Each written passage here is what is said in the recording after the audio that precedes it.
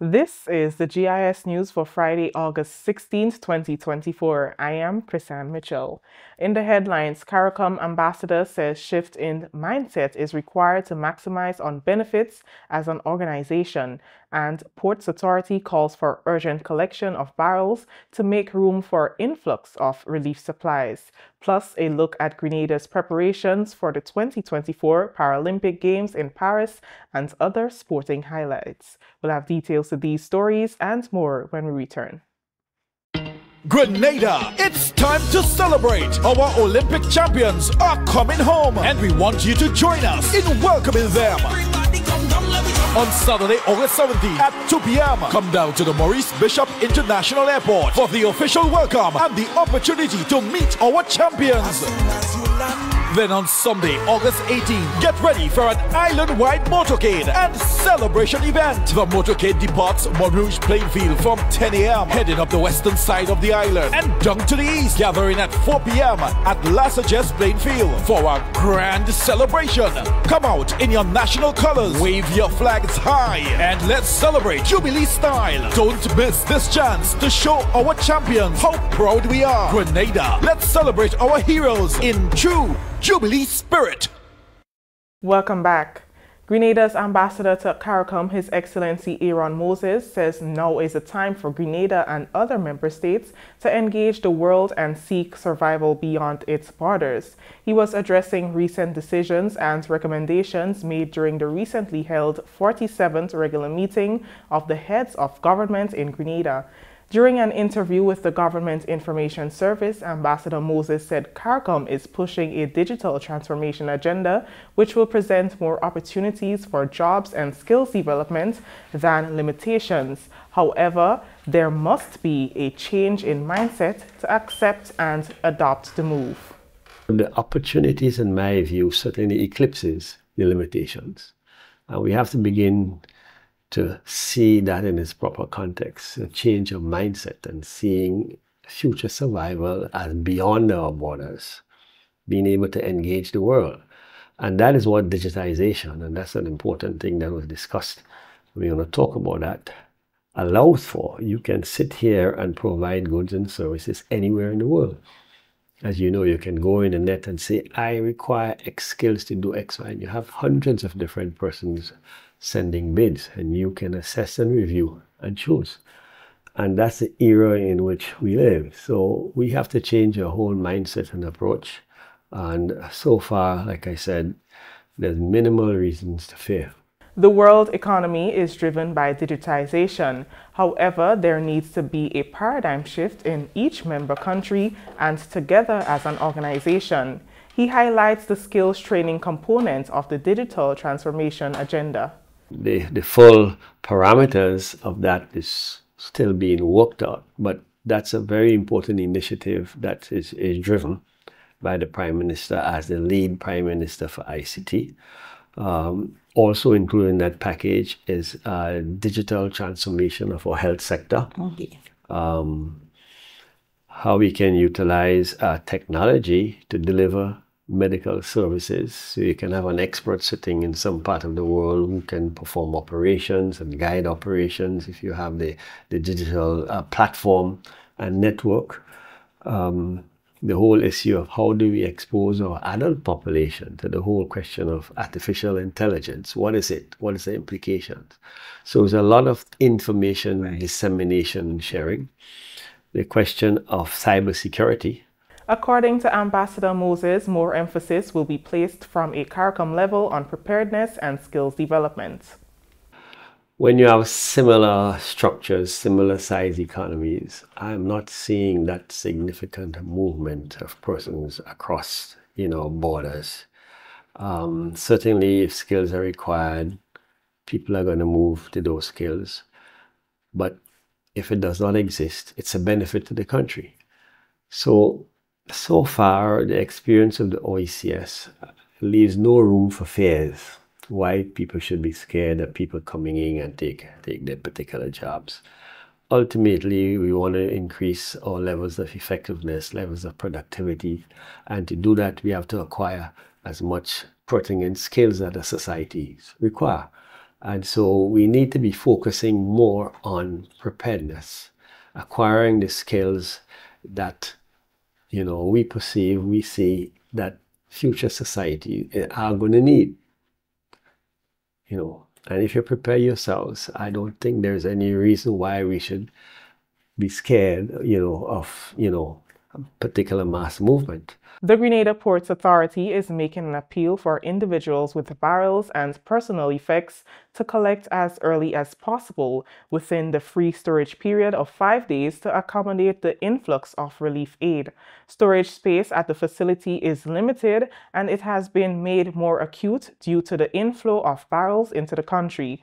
The authority encourages individuals to contact their agent to ascertain if the container has been stripped and is ready for pickup. Storage rent will be applied after the free storage period of 5 days has expired. Steel pan lovers and masqueraders will converge at Port Highway on Saturday, August 17th for the 2024 edition of the Real Steel Last Lap Jump Up from 6 p.m. The event, into its 10th year, is organized by the Republic Bank Angel Harp Steel Orchestra in collaboration with National Lotteries Authority, Grenada Steel Band Association, Mass Bands Association, and Spice Mass Corporation. Manager of Angel Harps, Brian Sylvester, told GIS the event is an opportunity for revelers to wrap up the Spice Mass season to the sweet sound of steel pans. The intent is to have a last lap jump to steel band from the Port Highway to the Carnage and back, giving masqueraders one last chance to, portray whatever they wanted to portray, whether it's old mass, whether it's job, whether it's fancy mass, whether it's Monday night, just put on your costume and, come free up to some steel band music. We hope everyone come out, like I said, put on whatever you had. Whether you stood on the side and watched Carnival, come and jump with us. He is optimistic that the initiative will help to keep the culture of steel pan alive for future generations. I think the standard was good. We need to do more to help the smaller bands to attain that standard. I think there's a MOU that's in place that's going to be, hopefully the Steel Band Association can get some movement on in conjunction with the government so that we can help these bands to create, to close the gap really towards the larger, more successful bands. And I think that's one thing too will also help in the development of the steel band movement. Sylvester called on the relevant authorities to invest more in steel pan and promote it as other aspects of Spice Mass. We need, some further assistance from other entities like, the Spice Mass Association. We've been trying to get this event listed on the calendar of events for Spice Mass, but has not been up to this point. They cite it's not a Spice Mass, sanctioned event to some extent, but having it as a last lap, you still have a lot of visitors here at last Saturday after Carnival. I could only see it growing, from strength to strength with some injection from additional parties. The last lap event will commence from 6 p.m. from Port Highway to the Carnage and back. The news will return after the break. Prepare for hurricane. Prepare for hurricane. Make sure you have your radio and your batteries too. Waterproof flashlight candles will do. Tin stuff, garbage bag, first aid kit. Come on people, make sure you have it. Clean water in a container and a hurricane plan. Hear me no man. Hurricane damage is beyond your control. Surviving the aftermath is up to you. Have a hurricane plan. It can save your life and your family too. Prepare for hurricane. Your hair, prepare for hurricane. Welcome back. Gravel, Concrete and Emulsion Production Corporation, a statutory mining organization, says they are able to meet the needs of the construction sector. On Friday, during an exclusive interview with the GIS, Arthur Oliver, General Manager of Gravel, Concrete and Emulsion Production Corporation, highlighted the fact that despite some past challenges, the corporation is today in a better structured position to honor the requests from the construction sector. The company was established by an Act of Parliament, Act 43 of 1986, by the Government of Grenada to manage the exploitation of naturally occurring aggregate materials on the island. Before, there was a shortage in that sense that where you find trucks would have to come and wait the whole day for a load of gravel, especially the 3/4 gravel. Now we are past that.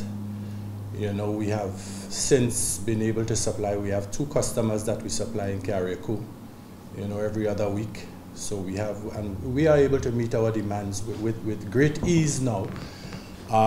Before, there was no stockpile of the 3/4 gravel, for instance. I mean, 3/4 is a critical product for us here. The most sought after, you know, the quickest selling one, you know, kind of thing. Everybody uses it in their concrete. So it was a little bit ticklish in the first instance, but we are past that hurdle now. So we are able to maintain a steady, you know, stockpile, whereas before we were, you know, basically mining, and as fast as you mine, you sell. But now we are able to maintain a stockpile of over 6,000 tons on any given day. Oliver said that quality grade of the aggregates is very important to ensure that contractors are meeting the required stipulated standard to ensure durability of completed construction projects. We have since reopened our internal lab. You know, before we used to have to rely solely on the Bureau of Standards to do all our testing. But since we have reopened our internal lab, so we have people in-house that stays on top of that. We do all our testings now. I mean, we still use the Bureau of Standards for instance, you know, big pours. We are doing the Molyneux Road project. So for projects like that, we would still have an independent person doing the testing for us, so we could have some, you know, some kind of comparison, and in case of anything, there is an independent person to rely on. That is the most critical aspect, you know, the testing and staying on top of that. So we have our in-house guys that does that. For instance, when we're doing our ready-mix concrete, even before we start batching, the lab technicians will look at the materials, you know, if in case there is any changes to be made with the mixed designs. Minister for Carriacou and Petite Martinique Affairs, Honorable Tevin Andrews, assured residents that the government's rebuilding and restoration efforts continue as they move toward bringing the island to a state of normalcy. Since the devastation caused by Hurricane Beryl on July 1st, government has implemented several measures toward restoring the island. The hurricane destroyed 80% of the island's housing stock, leaving hundreds of families displaced. Minister Andrews assured them that no one will be left out of the rebuilding efforts. He said once the residents remain united and empowered, the rebuilding and restoration process will be expedited. In the midst of darkness, there shall be and will be light. Amen. The going may be tough, it may appear to be long, but you have my assurance that we will rebuild better and stronger, and that no one, I want to put this out there and I want you to hear me, no one, absolutely no one will be left behind.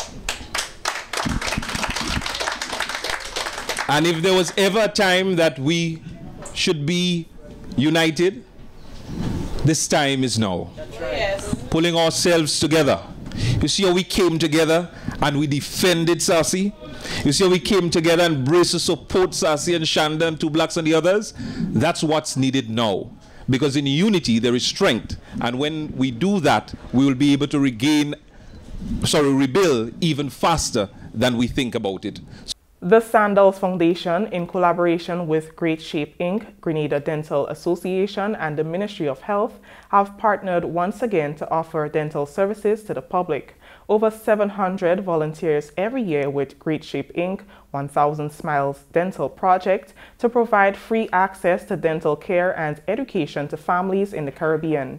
The Sandals Foundation's Public Relations Manager, DeLeon Forrester, tells us about the upcoming dental clinic. The Sandals Foundation, Great Shape, Grenada Dental Association, and Ministry of Health invites the general public to our dental clinic to be held at the Wester Hall Secondary School and Corinth Government School from this Sunday to Thursday, and next week, the following Monday to Friday at both locations. During the second week, which runs from Monday, August 26th to 30th, the Seal Grenada program will be running simultaneously. All of these services will be available for the 2 weeks. That is from Sunday the 18th to Thursday the 22nd at Wester Hall. Also continuing again at Wester Hall, the clinic continues for everyone on Monday the 26th to Friday the 30th. However, during that second week, the Seal Grenada program only will be conducted at Corinth. During our second week, the week before school opens, Monday the 26th of August to Friday the 30th, we're inviting all parents to bring their children to our sealant mission at Corinth Government School. Bring the kids, let them get their teeth sealed and protected to prevent decay so they can smile brightly and be confident in the new school year. No appointments are required during the period. This is the GIS News. When we return, Caribbean Examination Council is changing its approach for 2025. Grenada, it's time to celebrate. Our Olympic champions are coming home, and we want you to join us in welcoming them. On Saturday, August 17th at 2 p.m. Come down to the Maurice Bishop International Airport for the official welcome and the opportunity to meet our champions. Then on Sunday, August 18th, get ready for an island-wide motorcade and celebration event. The motorcade departs Montrouge Plainfield from 10 a.m., heading up the western side of the island and down to the east, gathering at 4 p.m. at La Sagesse Plainfield for a grand celebration. Come out in your national colors, wave your flags high, and let's celebrate Jubilee style. Don't miss this chance to show our champions how proud we are. Grenada, let's celebrate our heroes in true Jubilee spirit. Welcome back again. CXC Registrar and Chief Executive Officer Dr. Wayne Wesley met with several education stakeholders and Ministry of Education officials at the Public Workers Union building in St. George. These meetings followed Wesley's participation in the 47th regular meeting of the Conference of Heads of Government of CARICOM in Grenada. Annette Moore has the details in this report. On July 31st and August 1st, CXC Registrar and Chief Executive Officer Dr. Wayne Wesley met with several stakeholders including educators, parents, and Ministry of Education officials at the Public Workers Union building in St. George. These meetings followed Wesley's participation in the 47th regular meeting of the Conference of Heads of Government of CARICOM in Grenada.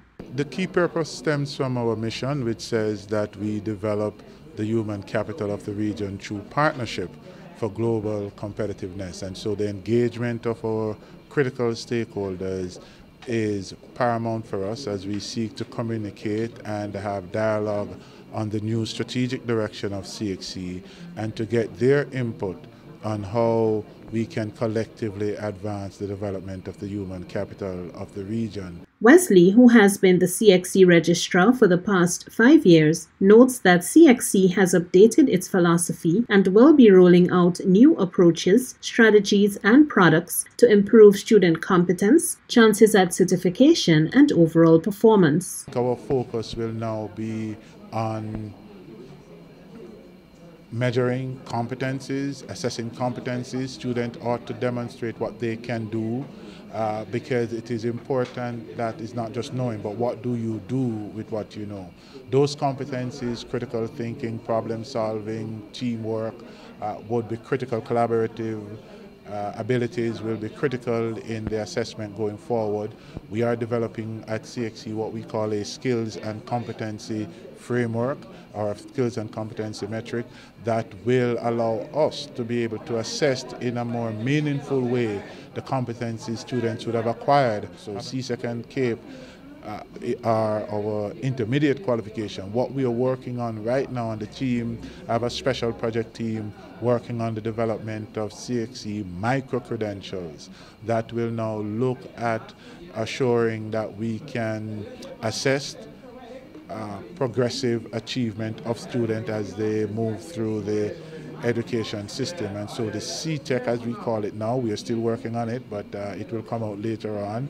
I will not say much about it other than that qualification will be stackable and it will be non-terminal. Once it is obtained, you can still use it to build your qualification towards our intermediate qualification. So it will be specific to skills. We talked about the skills and competency matrix earlier. And what we are trying to do is how do we validate the competencies students have acquired, the skills for the work that they are seeking to pursue, whether or not they want to do further studies or enter employment. How do we allow for the private sector to understand that this student has the requisite skills and competencies to perform the task that they are required to do. The CXC registrar explained that CXC is now embracing the use of artificial intelligence and creating a policy to govern this. Wesley also says CXC is working on the configuration of an AI chatbot that will use authentic sources of information, particularly regional information. We have recognized that once we put the proper safeguards in place for academic integrity, allowing students to understand what plagiarism is, and once we guard against that, once we allow for student cognitive, intellectual capabilities to be developed and not stymied because they become over-reliant on the technology. Once we put a system in place where the information used by the artificial intelligence is verifiable and factual, then it creates an environment that is enriched with information, guided by teachers, of course, to ensure students are acquiring the requisite competencies and skills to perform in industry. Regarding secondary school students' performance in mathematics, CXC is concerned about the effect on former students who did not achieve a pass in mathematics being locked out of other opportunities, resulting in poor economic realities. The performance in mathematics is really of concern. The data I shared with you is from 2018 to 2020 regionally, that we have not been able to surpass 60% performance in mathematics across the region. In fact, we have not gone past 55% from 2018 to 2023. One of the fundamental things we have recognized, even coming from the primary school system, is the need for greater focus on literacy and numeracy. Those foundations would be critical for students to be able to learn anything else. And if we get that right, I know the need for us to be rounded is quite strong, but at the same time, if we are not achieving what we need to achieve, then we need to step back and put emphasis where it is needed. And I think it is high time for us now to put a lot more emphasis on the acquisition of literacy and numeracy by our students. And by doing that, anything else can be learned. We are developing at CXC literacy and numeracy standards that will be utilized to assess and monitor the system. This will not be an high-stake examination. It's really diagnostic in nature, but at the same time providing a way to assess and monitor students as they move from stage 1 to stage 4. In this case, it can be from first form to third form, just to make sure by the time they get to their final year, they're competent enough, confident enough in English and mathematics to take on the advanced tasks. Wesley says CXC is doing a secondary education system evaluation and will also be embarking on the use of percentiles instead of just traditional ranking, in conjunction with the remedial strategies to ensure improvement in students' performance. That aside, the registrar commended Prime Minister Deacon Mitchell's presentation at the 47th regular meeting of the Conference of Heads of Government of CARICOM in Grenada. The thing that was special for me in the CARICOM meeting, your Prime Minister, PM Deacon Mitchell, actually put forward a plan for development of the digital infrastructure and skills within the Caribbean region, and I actually met with him and told him that I would love to be a part of that, because I think it is important that if we want to benefit from AI the way we have been speaking, and the fact that CXC has been putting forward over the years e-testing and electronic assessment, then having the digital platform to do that is paramount. For GIS News, I'm Annette Moore. Thank you, Annette. Lieutenant Colonel Nigel Noel of the Grenada Cadet Corps is making a clarion call for more involvement of adults within the structure of the Cadet Corps. Lieutenant Colonel Noel made the comment at the commissioning ceremony of cadet officers held at the Governor General's residence on Thursday. This is an opportunity that we use in order to give further responsibilities to adults in the organization, and not just an occasion to wear a uniform and to be displaying it all over there without any responsibilities. The purpose, we are growing organization, and with the growth in the organization, we need more adults to be involved in the leadership of the young people. Particularly young people, especially with the issues of today, with the children becoming more involved in violence. We are hoping that this organization will be able to curb that. So we are encouraging parents to have their children get involved in organizations, even if not the Cadet Corps, but any youth organization that assists with the discipline and so of children within the schools. With 2 weeks left of the summer vacation for secondary school students, the lieutenant is informing parents and guardians that recruitment of new officers will commence in the Michaelmas term. So we want to encourage parents to use that occasion to bring their children on board with the Grenada Cadet Corps in this recruitment stage. It is a organization that operates out of the secondary schools between Form 1 and Form 5. After that, you could also be as a member of TAMCC, and then you could move on as the adults who are here today to become an adult officer within the ranks of the Grenada Cadet Corps. Some people have the opinion that cadetting is about marching up and down, but that is not it. We do several community-based activities. We also, as the country would realize, the involvement of the Cadet Corps in the rebuilding of Grenada after the passage of Hurricane Beryl. We had cadets and adults in Carriacou. We had cadets and adults at NADMA preparing packages to send to both Carriacou and St. Patrick's as part of the rebuilding process. So these are good reasons for us to be involved in this organization so that we can assist in building that well-rounded citizen. This is the GIS News. When we come back, Sherry and Noel tells us about Grenada's preparations for the Paralympic Games in Paris next week and other sporting highlights. Are you thinking about buying a vehicle? Did you find a company on social media? Stop. It may be a scam. Look out for the following red flags. Is the price lower than other dealers? Does it seem too good to be true? Are you sending the monies to the US even though you are ordering the vehicle from Japan? Does the address on the invoice match the address on the payment details? Are conversations limited to WhatsApp text? Is there a sense of urgency placed on you by the seller? You are about to be scammed. Do not take your hard-earned cash or even worse, a loan to send to these scammers. Once the money leaves Grenada's shores, you are not likely to get it back. Consider buying a vehicle already on island from an individual or a car dealer. Beware of these scammers. If in doubt, it's best to stay out. A message from the Financial Intelligence Unit. Welcome back. 2 Grenadian athletes are preparing to represent the island at the 2024 Paris Paralympic on August 28th, and the Grenada Chess Federation has selected a 12-member squad to participate in the upcoming 45th Chess Olympiad in Budapest, Hungary. Let's join Sherry and Noel for more details.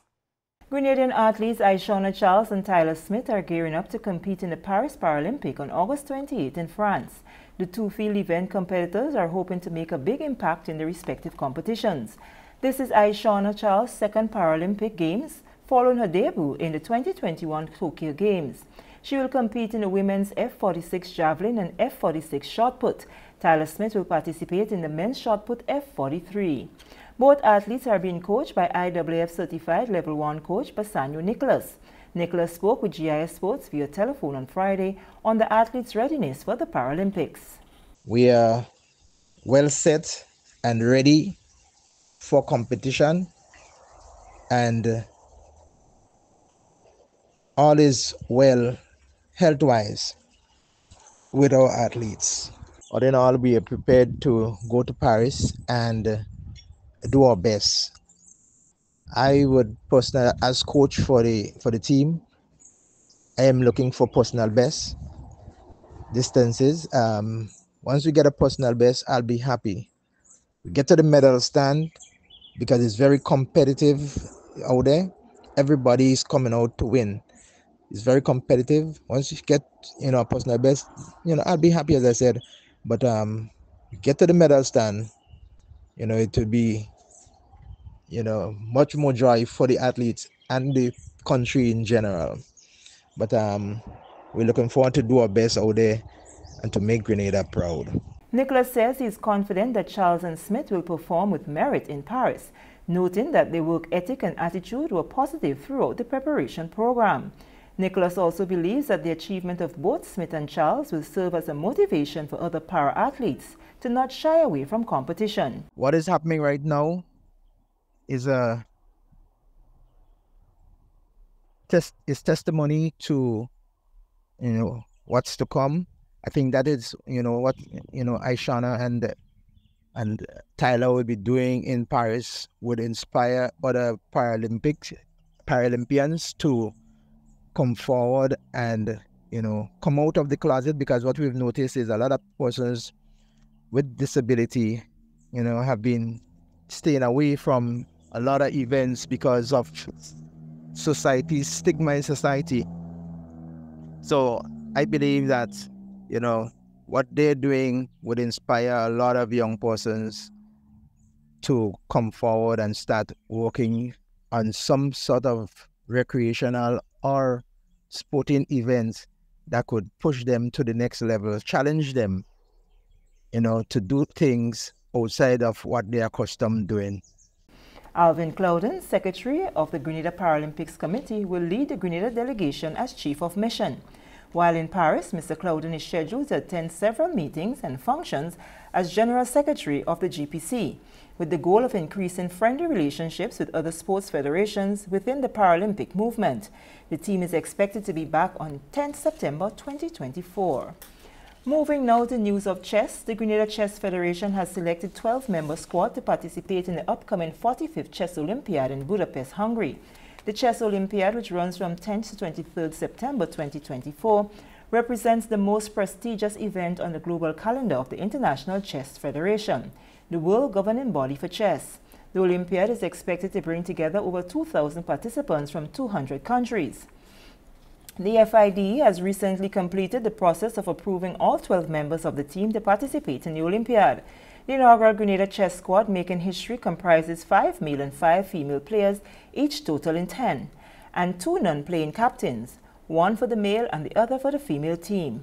The male team comprises Carlisle Glean Jr. as non-playing captain, Jenard Roberts, Renil Gilbert, Valdemir Mendez, and Javon James, and Tyler Thomas, while the female team comprises Dr. Dennis Baugh as non-playing captain, Coach Acacia Lewis, Bernal Chaitan, Naziah James, Rokisha Flanders, and Terrell Frank. The female team benefited from a special 3-month FID-sponsored and organized training session from March to June this year, designed to specifically promote women in chess. It was conducted by Dr. Baugh, a FID-certified coach from South Africa. All 5 female players bound for Budapest participated in the 3-month training session aimed at preparing them for the 45th Olympiad. Significantly, the female team consists of players who are all students spread over primary and secondary schools and the T.M. Marisho Community College. 8-year-old Terrell Frank and 11-year-old Naziah James, the youngest players, are both students of Our Lady Help of Christians, formerly Bolio RC School. Acacia Lewis attends St. Mark's Secondary School, and Rokisha Flanders and Bernal Chaitan are first and second year students respectively of TAM-CC. On the male team, both Roberts and Mendez are secondary school teachers. Gilbert and Thomas attend the TAM-CC, and James attends the Presentation Brothers College. The GCF looks forward to an explosion of chess in schools post-Budapest Olympiad.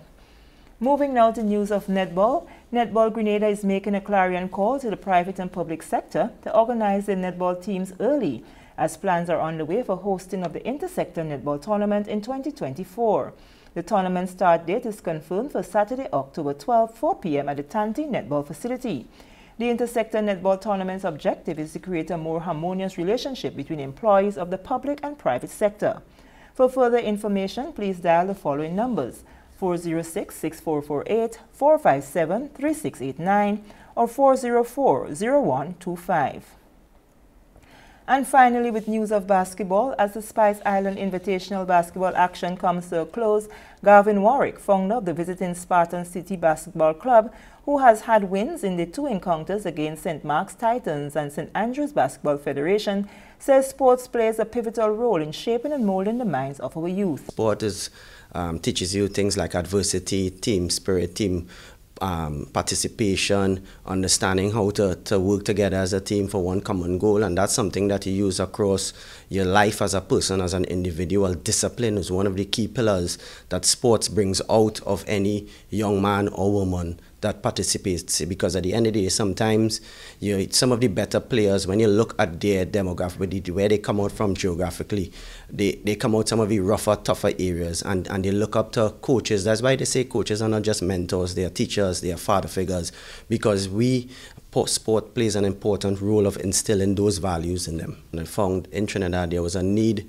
to really develop the fundamental skill sets across the board. And even when we started Spartan City, we realized that fundamentally across Trinidad and Tobago, there was a need for some more development at the very tender ages of 8, 9, 10, 11, 12. And so we have been continuously working very hard to develop the basketball. And of course, outside of basketball, in terms of Spartan City, we host some of the bigger tournaments locally called Basketball Fiesta, where the clubs with the different age groups, U10, U12, U14, U15, U18, U19, could actually compete. One of the members of Spartan City on the 20 team is 16-year-old William Francis, who has been playing the sport for the past 10 years. Really, it's my second time traveling with Spartan City, and it's been a good experience so far, and hoping to keep it so. The games have been competitive so far. My team and I just doing what we can to secure our wins.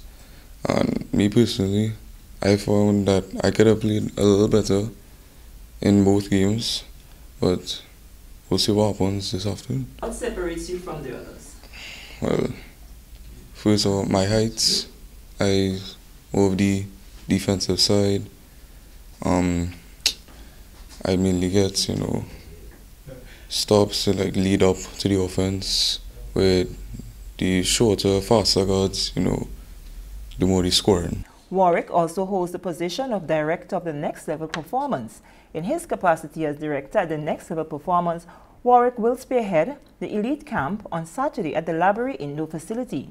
He says his passion for the sport as a former basketballer has increased over the years, along with his love and interest in the game to help others develop. Coming out of the basketball tournament, we have selected as next level performance and looked at a number of young talented athletes that we have seen between the ages of course, 15 to 20, but of course we have extended the invitation to the National Association to facilitate kids up to the ages of 22, because the intention of next level performance is really to bridge that gap of making visible our athletes in the Caribbean region to the US, Canada, as well as European coaches to be able to scout for scholarships. I mean, at the end of the day, Next Level Performance is really an app, is a technology-based platform that allows athletes to become visible to those coaches. It's really about bridging the gap between, as I said, US, Canada, Europe, to the Caribbean region. The players, he says, will be coached in shooting, dribbling, transition drills to include ball handling and defending. We go into some whole court scrimmages with, of course, the elite athletes, because you're playing with a team now and your team may be strong or weak, but what we're doing is pulling the best talent out of Grenada, and we're going to put them to play in two teams, and we're going to look and really build profiles. So what we're going to do, what is the takeaway for these athletes, is that we're going to build profiles. Their profiles will have things like their height, their ability to jump, what are some of their skill sets based on what we see from the Next Level platform, and then they will get a video profile that will be housed on our application, our app, that they could download from the Google or the iOS Play Store, which allows them to now take that link and share to any coach, any parent, any family member. That gives a one-stop shop of their skill sets. The app or the application also allows for you to enter any newspaper clippings that you have, your transcript. So, I mean, the idea is really, if a coach is interested in you and they click on this link, they will get all of the relevant information. For the GIS Sports Roundup, I am Sherian Noel. Thank you, Sherian. That concludes the GIS news for Friday, August 16th, 2024. I am Chris Ann Mitchell, saying thank you for joining us.